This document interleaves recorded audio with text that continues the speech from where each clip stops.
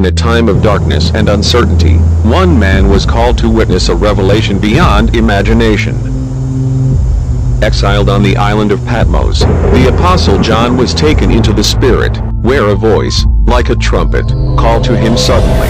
A burst of light reveals a majestic figure, eyes like fire, feet glowing like bronze, a sword flashing from his mouth.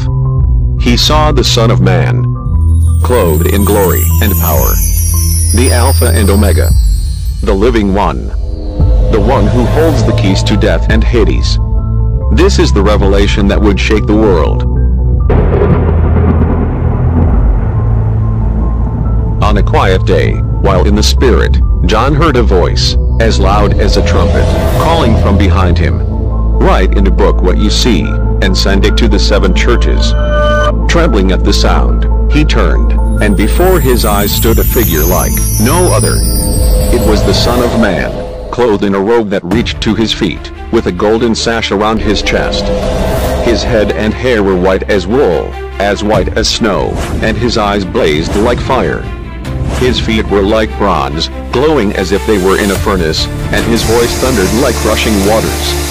In his right hand, he held 7 stars, and out of his mouth came a sharp, double-edged sword. His face shone as bright as the sun in its full strength. Overcome by the sight, John fell at his feet, as though dead. But the one standing before him reached out his right hand and touched him. "Do not be afraid," he said. "I am the first and the last. I am the living one. I was dead, and now look, I am alive forever and ever. And I hold the keys of death and Hades." The Son of Man instructed John to write down everything he saw, the mysteries of the 7 stars and the 7 golden lampstands. The 7 stars are the angels of the 7 churches, and the 7 lampstands are the 7 churches.